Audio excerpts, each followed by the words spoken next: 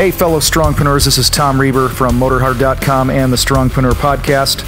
Today I'm excited to share an interview I did with Mr. Vernon LaVia. I grabbed my computer and my microphone and I went to his office about 5 minutes from my home, and we sat down a few weeks ago and had a conversation that I'm bringing that to you today. Vernon has started over 20 corporations in his career and 2 nonprofits. He's owned martini and cigar bars, pizzerias, coffee shops, pen manufacturing company, insurance agencies, and he's also the owner of a defibrillator company that has equipment in many places around the United States, including places like O'Hare Airport in Chicago. What you're going to hear in this interview is just gobs and gobs of wisdom coming out of a guy's mind who's been in the trenches and been a great leader for many, many years in the business world. And so I want you to just kick back and listen to this conversation that we have, because to me it really meant a lot to get some time with Vernon alone like this and pick his brain. One thing I really hope that you catch from this interview is how we are able to choose the exact type of business that we want to have. Okay, we really have a power of choice if we focus on the right things, and that's really what I felt he drove home for me as I just sat there and listened to him share his wisdom. So without further ado, welcome Mr. Vernon LaVia to the Strongpreneur Podcast. That was weird how I said that. I appreciate you carving out some time to hang with us today. If you could, maybe tell us a little bit about who you are and about yourself, and love to hear it. Sure. Well, first, let me thank you for your energy, your inspiration, and thank you for serving your country in the military. That's something that's just really great, and I want to thank you for that. As we discussed, I've opened 20 different corporations and also 2 nonprofit corporations, and I throw that in because the elements are very similar. And many folks in the nonprofit world don't realize that 80% of the elements are identical, whether it's a pizzeria or, a nonprofit. I have opened 20 different corporations, and everything from martini and cigar bar, and I don't drink, and pizzeria. And, do you eat pizza? I do eat pizza. All right, there you go. And these days, gluten-free, though. And I've opened 6 gourmet coffee and sandwich shops. We've had a wedding and event banquet hall, a pen manufacturing company, 2 different companies related to finance, loaning people money in essence, and the one that I'm really involved in. Oh, and also 3 different insurance agencies, different kinds of insurance agencies and approaches, and my defibrillator company. So I represent a defibrillator that is now at O'Hare and Midway airports, deployed them on the walls. So our yellow and black defibrillator is being seen more and more all over. There's about 350,000 out there now. And I have a little distribution company that I love to be a part of that whole thing out there in the world of saving lives. Yeah. So that's just a little bit about the companies that I've started. And how did you... How'd you first get into business? What was your first one, and how'd you get there? Well, sure. So it really starts with what I call making the sacrifice. Making the sacrifice. I came out of Duke University. I had been Navy ROTC at Duke, and I had some great professors. So let me first of all say that almost nothing I say today, almost nothing, is an original idea. Mm-hmm. Nothing. Don't credit me. Credit the people who have talked into me, coached me. I mean, just credit them. The reality is that as hard as it was to hear a good Duke economics professor say, you should go out, get a job, tough it out, learn, grow new muscles, get some muscles, but great, have that vision of going out on your own someday. But don't go out on your own without muscles. And so I toughed it out for 15 years. I did 5 years each at 3 different Fortune 100 companies. And my last role for my last 3 years was managing a $1.2 billion department and a 100-person, $44 million budget. And I got there, in 12 years. And I got there by implementing what my professors had said. just get to your job, look what others are doing in your job, whether it's at your company or others, and do just a little bit more than them. That's all it takes. If you take the top person, I was at Prudential, my first job. I started networking with Cigna reps, Metropolitan reps, Hartford reps in the same industry, because we're all calling on the same insurance brokers and consultants who are placing our business, right? Yep. What's the formula for success in that industry? Find out who they think is tops and outdo them by just a little bit. Not by this imaginary, huge, enormous amount that you don't even know if you don't analyze it and go see who your competitors are. So it comes down to understanding your competition. And with an eye on someday I'm having my own businesses. Every day I would wake up for 15 years and realize this is all toughing it out, getting new muscles, sweating it out, because I am going to have my own corporation someday. I don't know what, but it's going to be something. It's a lot, as you're talking, it reminds me of somebody who's got a goal to go to the Olympics, and they're training for 10, 12 years, and they just know that their time is going to come, and you're just putting in the work to prepare yourself. And so 20 or over 20 businesses. What has been one of your biggest surprises about growing a business? Well, I guess the first thing is, in that 15 years at the Fortune 100 companies, I gained true business acumen because I was up to the game of gaining business acumen. I could have been up to the game of just selling more than the next guy, making more money. Those could have been the games I decided to play. But the game I decided was, what is truly good business acumen? And if that's the game you're playing, then while you're toughing it out at a job, you're going to look at the middlemen who are selling your product, say who's doing the best from a business perspective. You're going to look at your end clients. I was meeting with CFOs, presidents of corporations, 50 to 5,000 employees. And I was analyzing, well, what makes them good? Oh, I got a 500-employee company here on the verge of going out of business, which hurts us if I'm writing their health insurance. That's what I was in, health insurance. Right.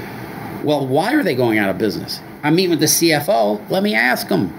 Let me learn from that. If I hadn't been up to that game, I would have just been talking claims and claim ratios and premiums and, they're going up 16% this year. Gee, too bad. But I was up to the game of learning business acumen. So the biggest surprise was, and I was taught this, I didn't want to believe it when an economics professor told me, so I had to go out and learn it with muscle. About 80% of every business is exactly the same. Whether you're making pizzas, whether you're making Caterpillar giant, earth movers, whether you're consulting in the internet marketing world, 80% of that business is still the basic business acumen of hiring, firing, mission, vision, marketing, advertising, competitive analysis, accounting. 80% is the same. Where I see most small businesses failing is they think their expertise is the 80%. They think the thing they're doing is the 80% of the business. They think the pizza, that's 80% of the business. And they hate and sweat through what they think is only 20% of the business, and then 85% of pizzerias fail. So I've opened 20 corporations, 19 have made money. So I've broken, the rule of 85% failure rate, right? Well, I don't take credit for that. I open it knowing from day one, working it kind of backwards, how's it going to make money and how's it going to be successful? So take my defibrillator business, for instance. I could have chosen, the word choice is a very key word. You choose or decide.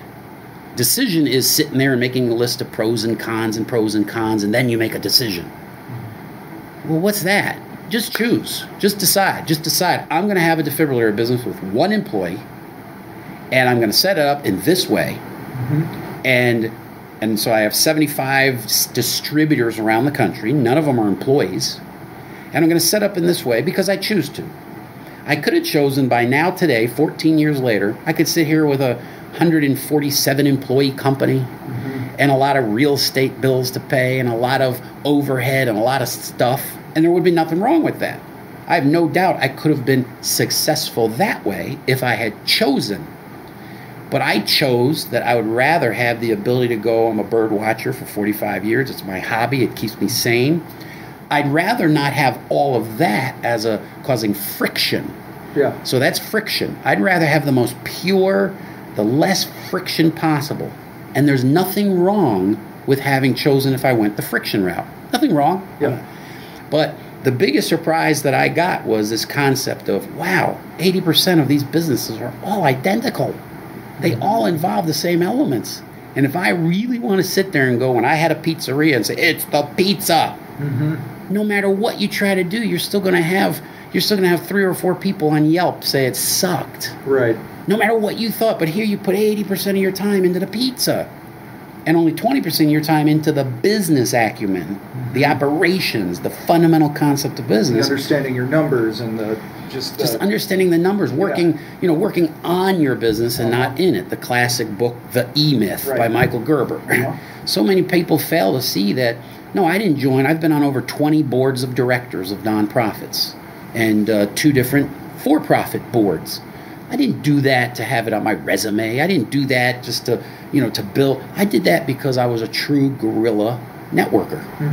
And by the way, I was called a guerrilla networker in 1998. Now it's become all the rage.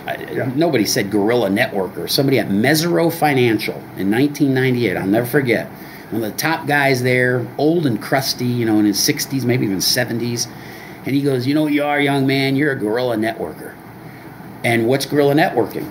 It isn't just meeting somebody, taking their card and sending them a note, today an email. Great to meet you. Let's follow up sometime and have a coffee. Right. Guerrilla networking was, how do you find something that speaks into their life? How do you improve their life? Yesterday I guerrilla networked by connecting somebody to the roofer who I trust completely. A roofer. I just heard they need a roof on their house. It may never sell a single defibrillator or any form of insurance. It may never do that. But boy, they instantly responded with such thanks. I have already contacted the roofer. Thank you very much to get this third-party outside opinion because our neighbor's a roofer and he had given us the quote and we're trying to find out what do we do here. It's very awkward to have a neighbor give you a roofing quote. I heard that challenge going on in their life, and that's how I followed up. Yeah. And so that's just a little piece of what is guerrilla networking. Well, guerrilla networking is a key fundamental thing that one of my biggest surprises in business was how terrible people are at networking, how cumbersome, how bothersome they become. They become incredibly bothersome and they don't get it. They don't realize that, you're not getting any points for sending me a 2-line email and then just clearly trying to make money off of me. Right. I mean, just clearly. Yeah. And that's what I feel, most people are missing. They haven't gained that muscle. And again, I'm not taking credit for having invented that. I had some great people. I constantly try to grow. I read tons of books.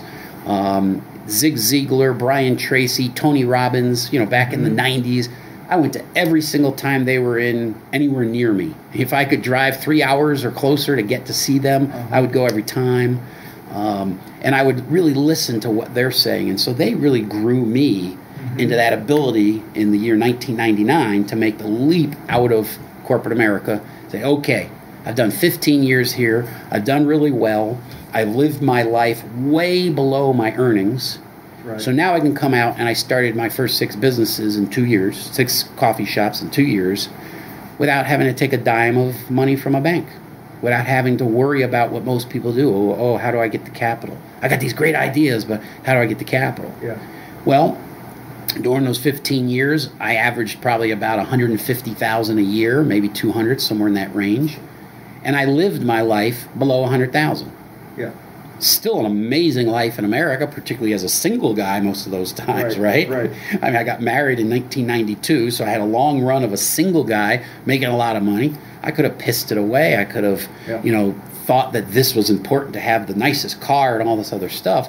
But no, I had my eye on the end game, which was I want to be able to be my own bank. I want to be able to open my own businesses. I'm not quite sure what my passions are yet, but I'm going to develop a muscle and develop sort of a worldview and then get out there and open my businesses. And the one thing in common is that I learned from the Zig Ziglars and Brian Tracy's was to have a life plan and a business plan. And I see so often that that's missing in the typical entrepreneur. No life plan. Have you ever struggled with getting your worth from one of your businesses? your own self-worth? My own self-worth. How do you mean? What do you mean by that? I see a lot of people that tie their identity to their business, and the way the business goes, they go. Ah, I see, yes. You know, if that makes sense? Yeah, I've never had that worldview. And again, I thank a professor who said the worst thing you can do is go out and open one business, live in that business like it's your life, and in the end of a typical 30, 35-year business run, you're going to find you had 10 good years, 10 break-even years, and 10 losing years. And losing might be a divorce and a kid who won't talk to you. Right. So losing isn't necessarily just money. But his point was, he told me, I'll never forget this, that professor at Duke, he said, if you buy a stock, say you buy Chevron stock, and somebody walks up to you and says, here's $2 more than it's worth today on the stock market, are you going to hold on to it? No. Every business you ever start needs to be something that if somebody walks up to you and says, hey, I want your business, and here's what I'm willing to pay for it, you need to be 100% open-minded 365 days out of the year. So by having that foundational thought, no, I've never fallen into that trap. Never. Even in my defibrillator business, which was started after my dad died in my arms. So you might think, wow, that's one you're emotionally attached to. Right. No, 2 years ago, I sold 75% of it to a guy who came forward and said, boy, I'd love to have your network of distribution. I said, okay, you could. Instantly, first words out of my mouth. Yeah. I go to people all the time and I try to talk about, hey, are you willing to? No, I'm not going to sell my restaurant. Wait, really? You don't even know what I want to talk about, and you have this closed attitude of, no, I'm not going to sell my restaurant. Well, how could you? And then 2-3 years later, they're out of business. They're not there anymore. There's a for lease sign in the window, and it's like, rats. I wanted to go and acquire them into my network of restaurants. Yeah. And they wouldn't even have a conversation with me. So no, I don't feel, even in my defibrillator business where I'm passionately tied to it because of the death of my father, I'm about saving lives. And I do it in honor of my father. Right. And I don't have to own, my company's called Defibrillators, Inc. I don't have to own Defibrillators, Inc. to be able to achieve that mission. If someone else can achieve it on a grander scale, then they're saving lives in honor of my father on a grander scale than I chose to do. Yeah. So, that's really how it comes down. So I haven't found myself defined by any of my businesses. There's certainly a theme here that I'm catching with everything that seems to come out of your mouth, and it's about choices. Yes. And choose. That we have the opportunity to build ourselves intentionally if we choose to. And so you touched on Zig Ziglar and Tony Robbins and things like that. One of the questions I did want to ask you was, how do you work on you? Yeah. Well, it is a constant. For me, it's reading. And so for me, it is books. Like right now, I am rereading a classic book, The Digital Economy. I don't know if you know this book, but The Digital Economy came out in 1995, and Don Tapscott wrote it, and he is still considered one of the foremost thinkers in this. In 1995, you got to keep in mind that this book came out just months after the first internet search engine, Netscape, came out, okay? And he predicted what would happen, and almost all his predictions have come true, almost all of them, based on how the digital economy, the internet, would link people together in such a way that would form business in such a way that you couldn't even fathom it. 1994, it was rare to see somebody holding a cell phone. Right. And if you did, they were a brick. They were the size of a brick. It was rare to find a company that had put a PC on everybody's desk yet. Where I was at Aetna in 1993, that was the first time we put PCs on people's desks. 1993, the very first time. 1986 was the first fax machine we got in our office at Prudential.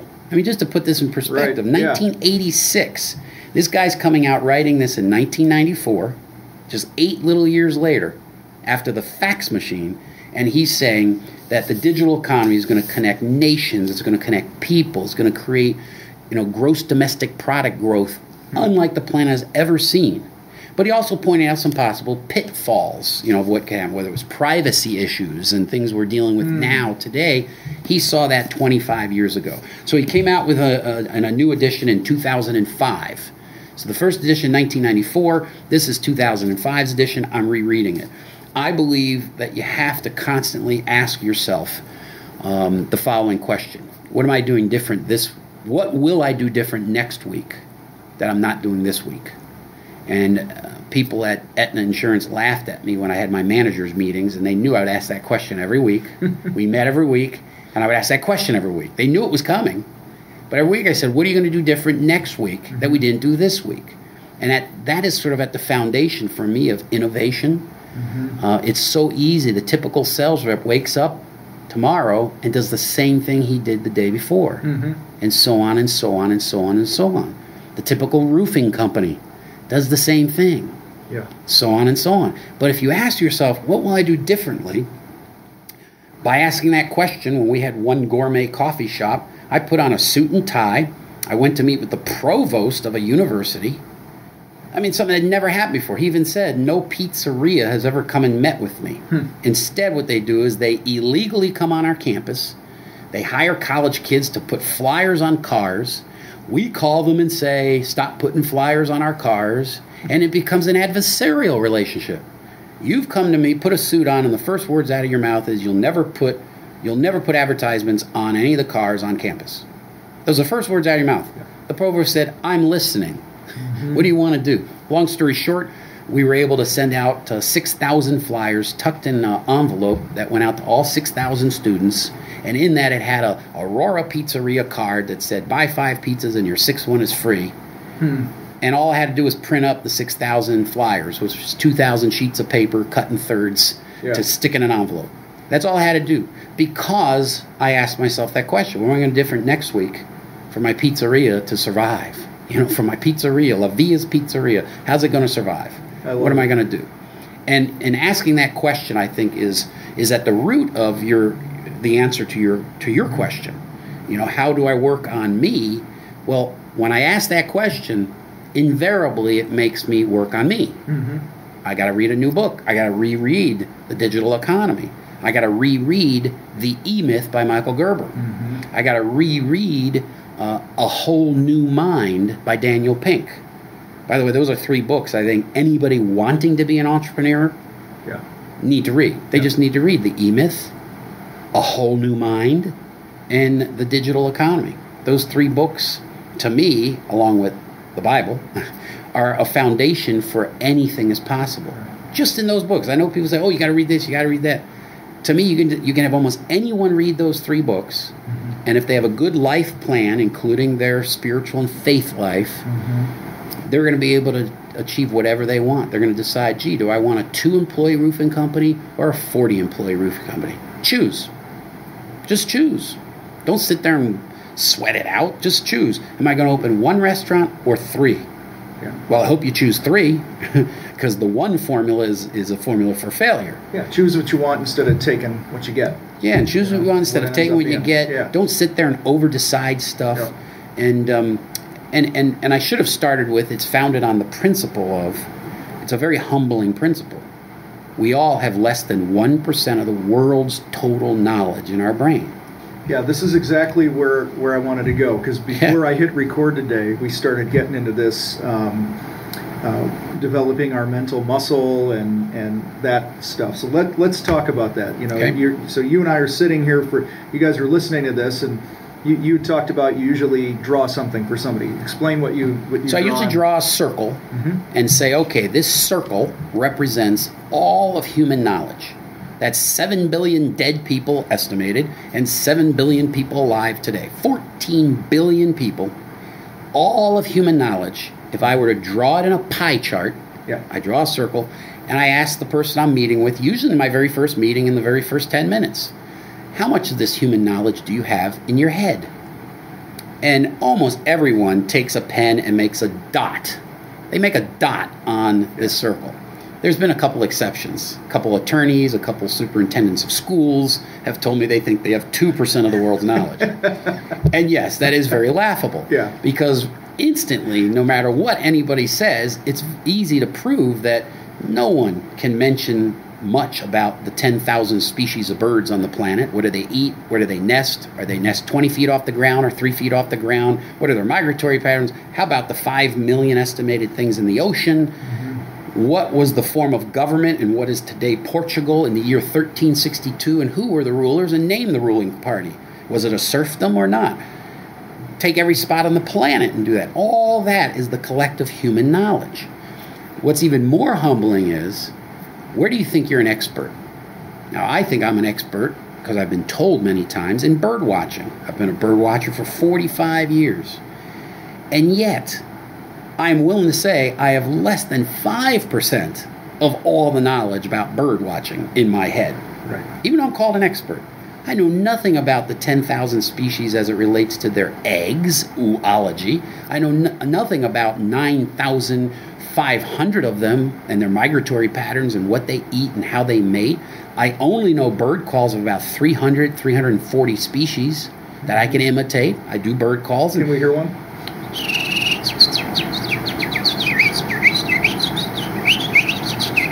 That's a house finch. They're singing like crazy right now here in Aurora, Illinois, as the males are puffing up their chests and trying to find the females. And this is the height of mating season right now as they fight for the females. A lot like men. Anyway, so I'm willing and humble enough to begin everything with that. So if you start with the premise that you have less than 1% of the world's knowledge in your head, why would you think an exercise of decision, which is taking out a piece of paper and writing the pros and cons to one thing or the other, when you have less than 1% of the knowledge in your head and probably less than 5% where you think you're an expert, it's illogical to sit there and decide. Choosing is a completely different art. Choosing is not taking out. It isn't going willy-nilly, but it's not taking out a piece of paper and putting down pros and cons. So if you go and you buy ice cream, are you going to have vanilla or chocolate? Do you make a list of pros and cons? You choose. Chocolate peanut butter all the way. Chocolate peanut butter all the way. But you just choose. Yeah. What if you went and you said, well, the last time I ordered chocolate down the street, I didn't really like it. So that's why I'm going to decide not to have chocolate today. Think of how logical that is. It has no bearing whatsoever on the ice cream shop you're standing in right now. And yet our minds tend to want to decide things. Whether it's ice cream, whether it's politics today or issues, we sit here deciding way too much. Choosing is a lost art form. Just choose. Just say, I'm going to choose. Now that you made your choice, go at it. Go at it completely. So like I told you earlier, I could have chosen in my defibrillator company to have a model 14 years ago that I set up to have 140 employees by now and a certain amount of revenue by now. And all that went with it, all the friction that would go with the traditional model of setting up a corporation with desks and electric bills and all that stuff. Instead, I chose to have a one-employee model 14 years ago, and I chose to have representatives around the nation who are distributors from stay-at-home moms to catalogs that still send out 2 million catalogs a year and everything in between.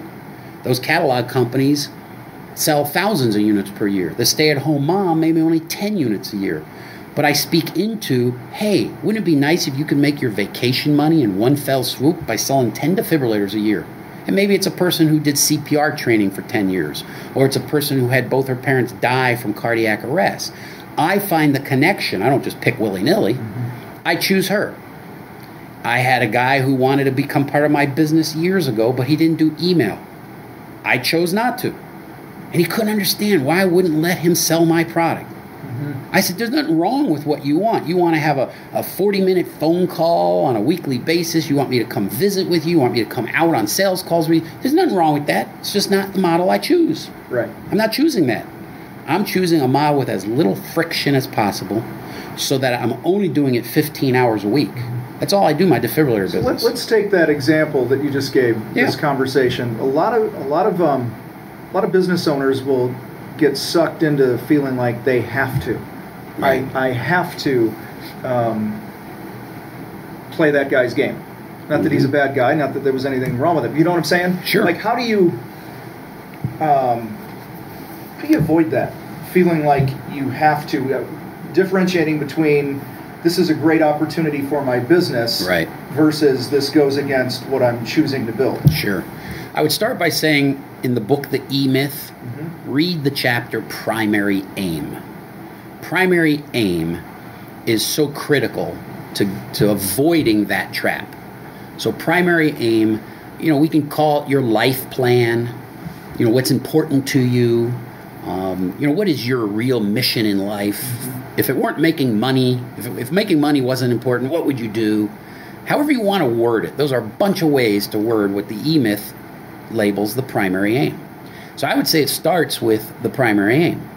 If your primary aim, and by the way, that can also evolve over time. So 15 years ago when I started my first corporation, my primary aim was, it was very superficial. I'm going to help people in their lives, not necessarily connected to my coffee shops. I mean, how's a coffee shop going to help you in your life? Really?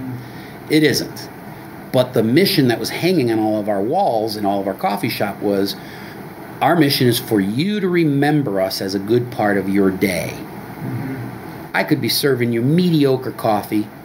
It still has to be tasty, right? But if I made it about the coffee, forget about it. You'd be saying, oh, Gloria Jeans is much better. Back then, Gloria Jeans or Green Mountain Coffee, oh, they're much better. I'd be in this game that I then trapped myself in.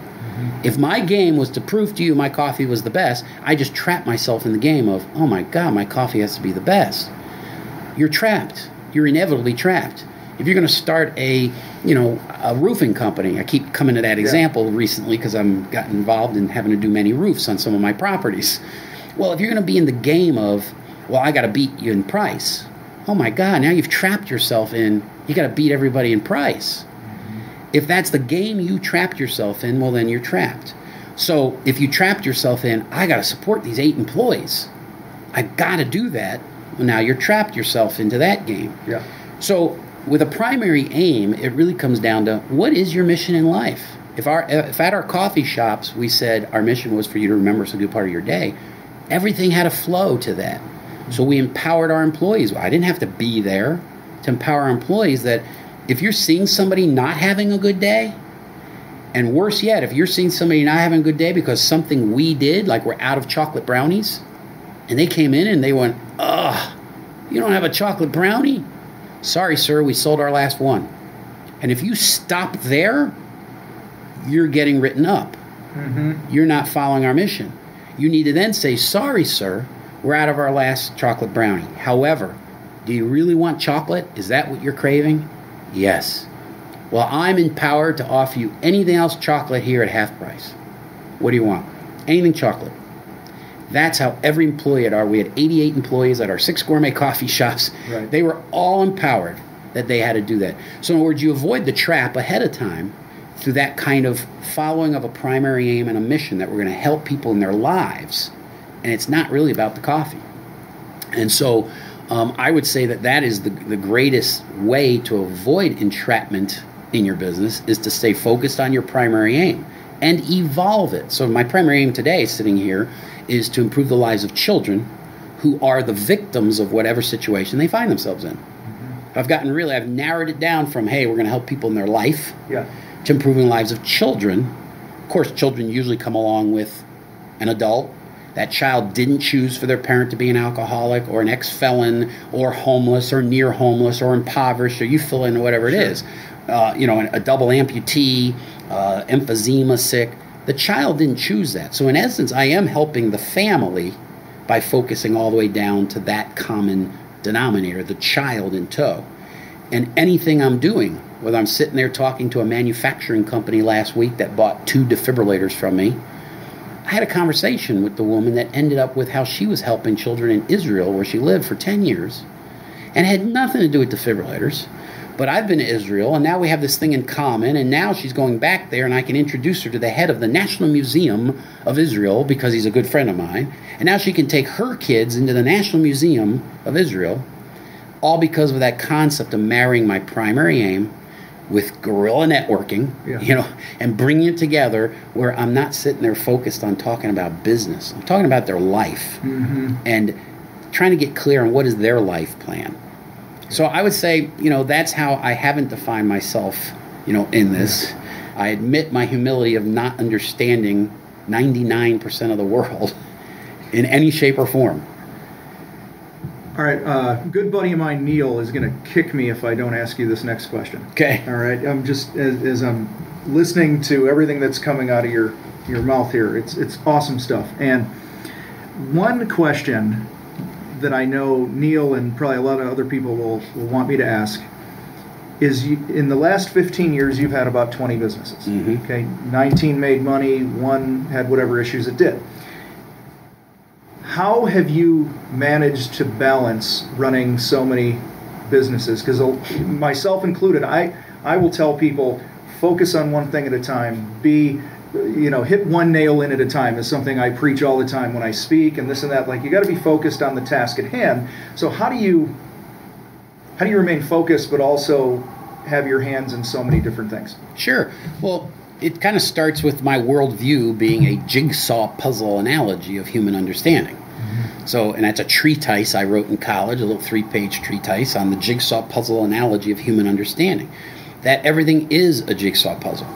And yes, that means while you're putting in one piece, you're focused on that piece. Usually you're just holding it between your thumb and your forefinger, and you're focused, and you're trying to say, where is this going? Right. And you find the home for it. Or you put it down, and you pick up another piece that you think you saw a shape that fit in. So I'm telling you, you can do both. You have to be strategic at all times in a jigsaw puzzle way. So again, combine this thought of you have less than 1% of the world's knowledge. Mm-hmm. If you take that to the next step, you also don't know less than 1%. Now this is where it gets confusing. In the pie chart, I would draw a slice that's less than 1% of what you know. I would also draw another pie chart, piece of pie, that's less than 1% of what you don't know. And now you sit there stymied. Well, what's the other 99%? Mm-hmm. The other 99% you don't even know. You don't even know. It means you can't even form a sentence around it. A minute ago, you said you didn't even know there were people in oology, right? Which are people who collect bird eggs, study bird eggs. They can identify them by size, how many dots are on them, the color. So 99% of the world's knowledge, I'm telling you, Tom, you don't even know, and you can't form a sentence around it. I'll give you another example. The mating habit of the calliope hummingbird in Jackson Hole, Wyoming is a phenomenal thing to watch. Now, I could go on, but I'm pretty sure that I've already lost you, and you've already seen that that's in the 99% of what you couldn't even have formed a sentence around a minute earlier. Yeah, you're 3 or 4 laps ahead of me now. Yeah, I mean, so how humbling is it to know that 99% of the world's knowledge, you don't even know. Like, you may say, I don't know calculus. You don't know that.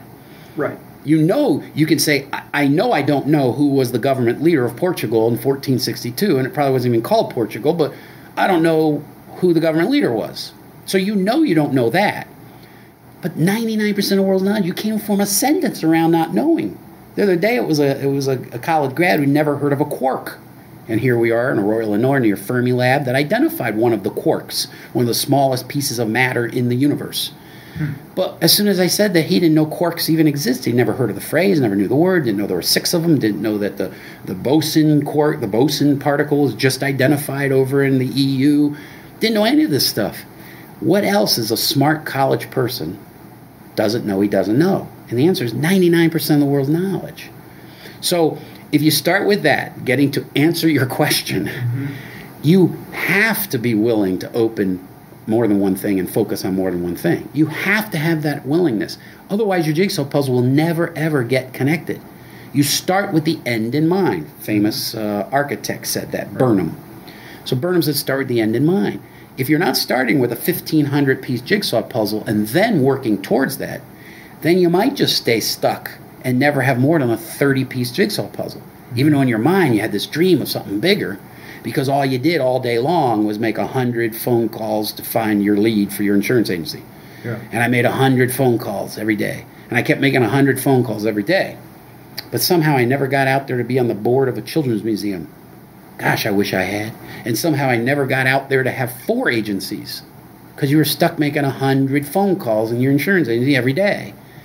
You didn't ask yourself, what could I do different tomorrow than I'm doing today? You didn't ask yourself, well, what if I gave away 90% of my profit, held on only 10%? What if I use that formula? Why do I have to get 100% of the profit? I mean, there's a big eye-opener for most entrepreneurs. Right. I give it away freely. Tom, if you identify a defibrillator, a defibrillator prospect, I'm going to give you $100 for each defibrillator I sell.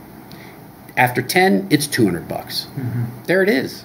I've said that to thousands of people around the country. I've followed up with it in writing. I've put it in emails to those I think were more warm to the, hey, this could be somebody who sells a defibrillator for me. Right. I solidify it and then move on. And then someone in Idaho contacts me. I saw you 2 years ago on a plane. You said if I could help you with a defibrillator. Is that offer still there? Yep. Okay, my church needs one. Great. Here's your $100 finder's fee after they buy one. It's a very simple process that is overwhelming to so many people because they're focused on hammering the nail. Mm-hmm.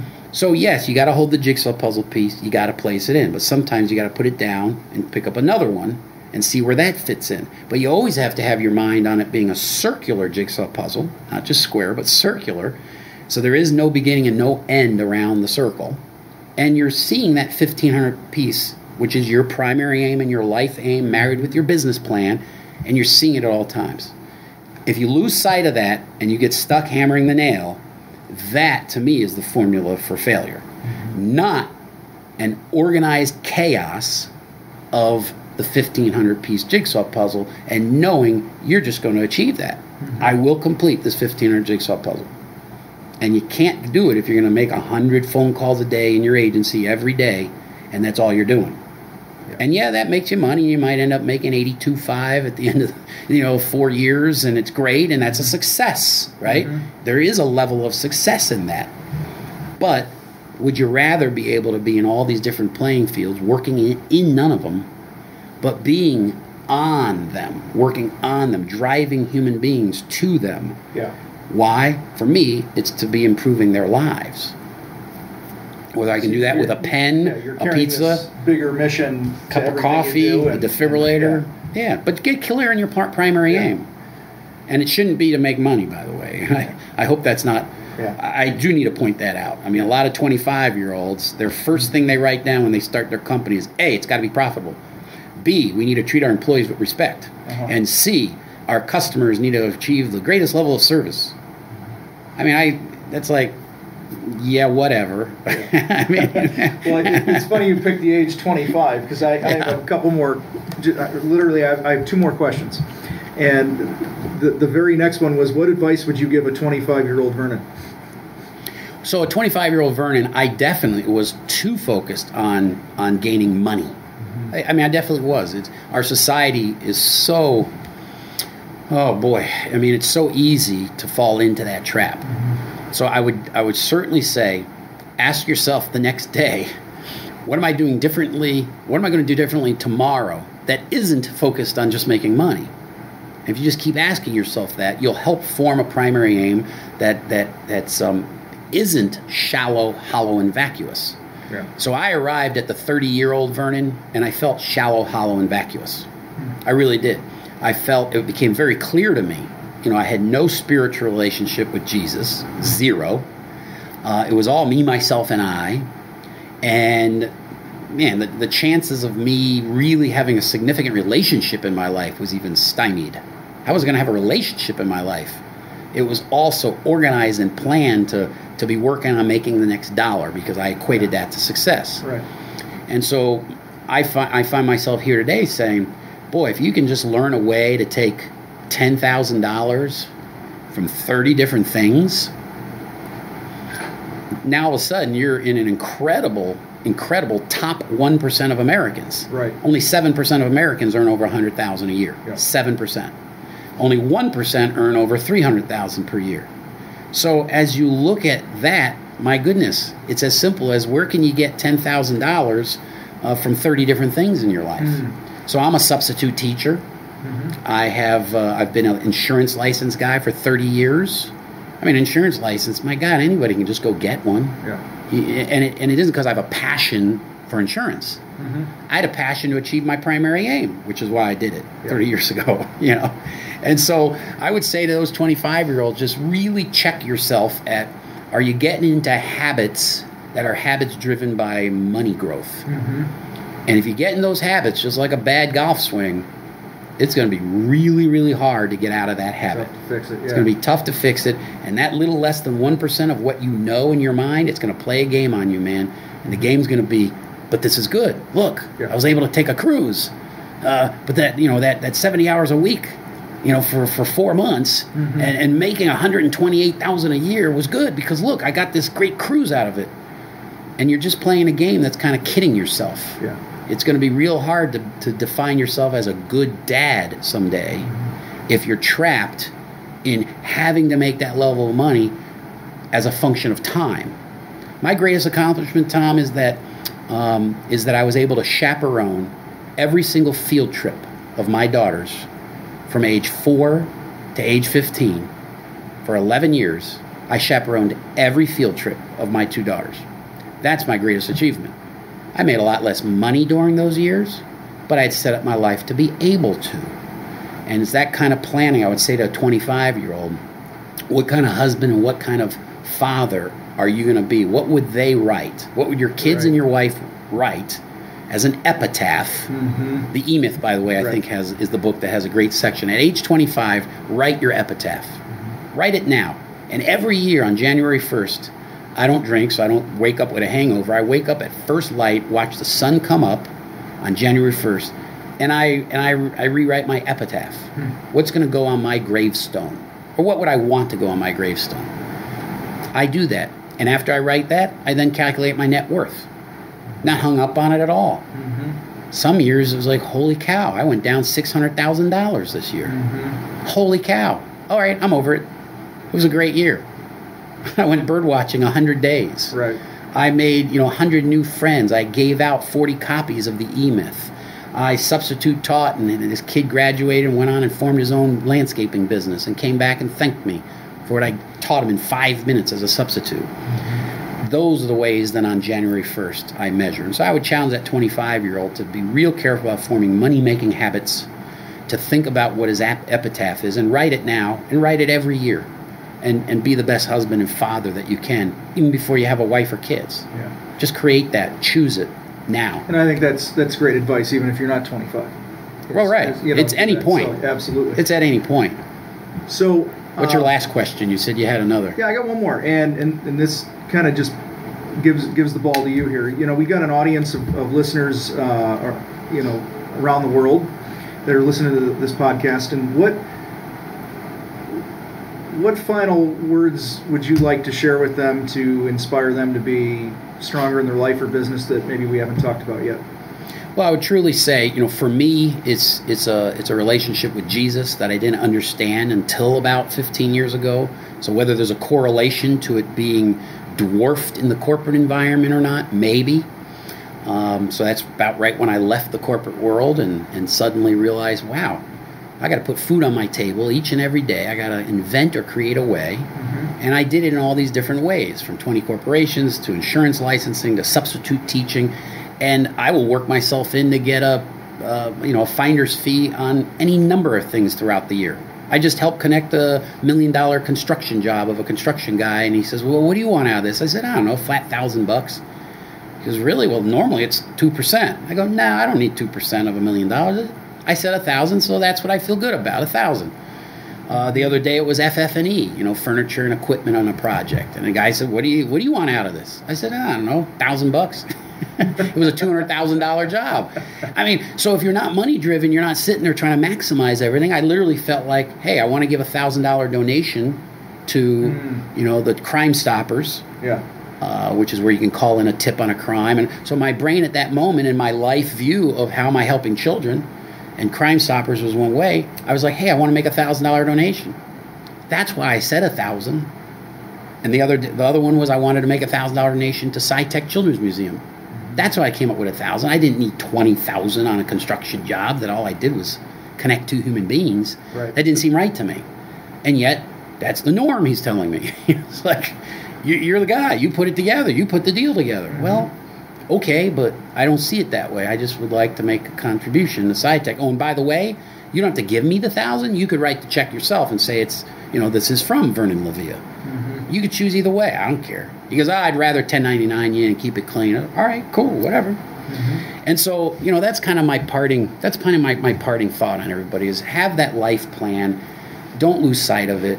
Have it, foundation in I don't care what your spirituality is, Mm-hmm. I believe the teachings of Jesus 2,000 years ago are universal. Mm-hmm. But There's only 2 billion people out of the 7 billion who agree. Fine. Find the other teachings, but really get clear on those teachings. Whether it's Buddha, whether it's Muhammad, get clear on those teachings and keep that as part of your life plan, so that you have a faith that's bigger than money, bigger than possessions, bigger than your next, elaborate vacation to show off to your own kids because you haven't spent much time with them. So now you got to get the chalet and spend the extra money and get all the little fringe things. In the end, they're not going to appreciate that. You might think they are, but they're not. And as somebody with a 17-year-old and a 14-year-old, I feel confident that driving around this country to 38 states with them, taking them to 10 different countries, but living very, we weren't staying at the Ritz. We were staying in huts. We were staying with people. We were staying with people I'd networked with. I feel that is kind of a life plan that if you set out to live well below your means every day of your life, you're going to be able to sit back and say on your epitaph, I was a great father. My kids thought I was a great father. My wife thought I was a great husband.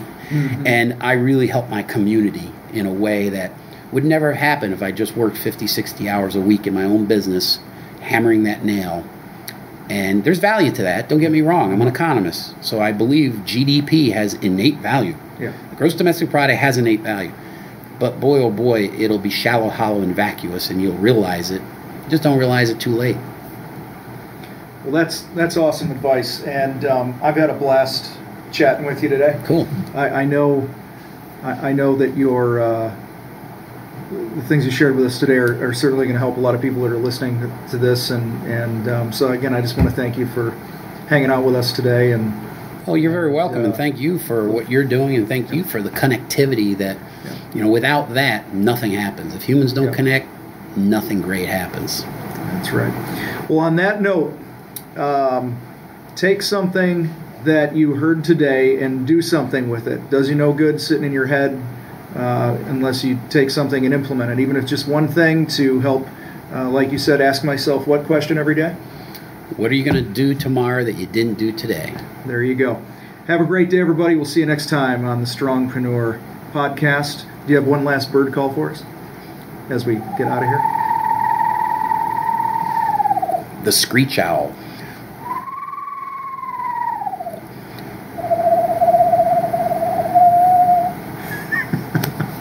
Love it.